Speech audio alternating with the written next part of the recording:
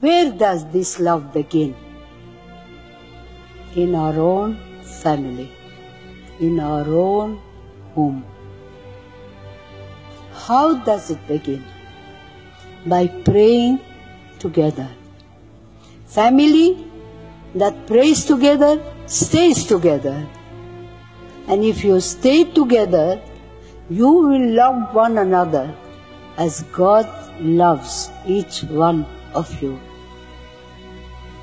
Today, in the world, there's so much suffering because of that want of prayer, of unity in the family.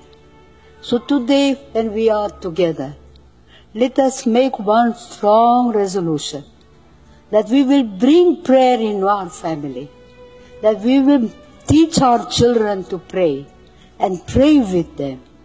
And you will see the joy and the love and the peace that will come into your hearts. Because the fruit of prayer is the deepening of faith. And the fruit of faith is love. And the fruit of love is service. And the fruit of service is peace. Works of love are works of peace.